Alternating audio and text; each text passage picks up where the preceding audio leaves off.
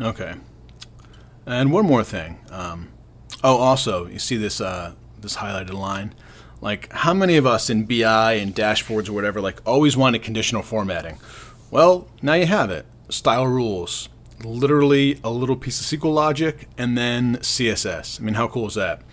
You can have heat maps and all kinds of stuff and highlight stuff in the grid, and like it's just so cool that I can do that right within my query and not have to do some like convoluted ridiculous formula. I mean, I guess you could say this is a formula, but it's literally just SQL. If class equals C, highlight the row. Cool. But I was going to say, I mentioned the hotbar earlier, and the hotbar is also useful for setting up other kinds of like fancy actions. So let me highlight this and open the bar, and I'll go to Fabric, and I have it configured so it knows how the system works, it knows how the canvas works, it knows how the queries and vises work. So I should be able to just go here and say, I'm going to click Claude, and I'm going to say, hey, take this table, create 2 new blocks with 2 new group bys, and then for each of those group bys, low cardinality group bys, for each of those group bys, create a visualization to show it off, and then maybe another hiccup block just describing what you found, please.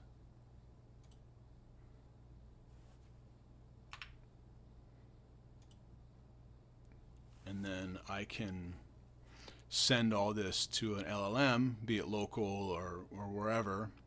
And because this DSL is pretty basic and it's unified, right? The data access, the visualization, the rendering, it's all one layer. It makes it very easy, well, not very easy, but it makes it a lot easier to explain. Created new blocks for Bigfoot sightings analysis, including group by queries, visualizations, and a summary. Nice. I mean, not nice. This is ugly as hell, but you get my drift. Right? As the models get better, this kind of thing will be more interesting and useful. And it's actually kind of not bad. I mean, it did these horrible stacked bars, but these Vega Lite stuff. But hey, you know, this kind of stuff is great for like if I have a viz and I don't like if I'm using recharts and I'm like, oh, I don't know what the key was to like change the, you know, add the label. You know, it's cool to use an LM for that and just be like, hey, like can you make this thing blue, and it will. But in this case, it understands enough to control the canvas, right? To build different blocks, to move stuff around, to reposition stuff. And like I said, as the models get more, as it gets smarter, that'll be very interesting in how we end up like, you know, I hate to use the term co-pilot because it's so overused and co-opted by marketing people.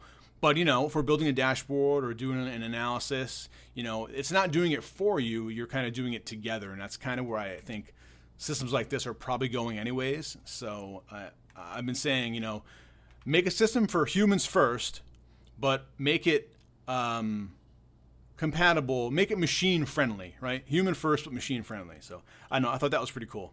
This is using Fabric and Claude to make some ugly Vega Lite charts. But you know what? They're right, and she made the queries as well. You know, these queries were created. These queries are still subquery of my main guy here. Like she didn't do anything bizarre. You know, I'll take that as a win. And then these are just like fungible objects within my dashboard, right? I can drag this out and say, oh well, I want to count this up, and I want to count that up, and I want to say, hey, this was a kind of a cool thing. I'm so rambling, dude. See this 357? So if you're a dashboard guy, you'll appreciate this. So this 357 is a cell, right? It's the first row of this card in the count column, right? And I always kind of wanted that. But it's kind of esoteric, right? But if I say, hey, 357, I want that as text, and I get 357. And if you see inside the code, it's literally just, you know, table, field, row.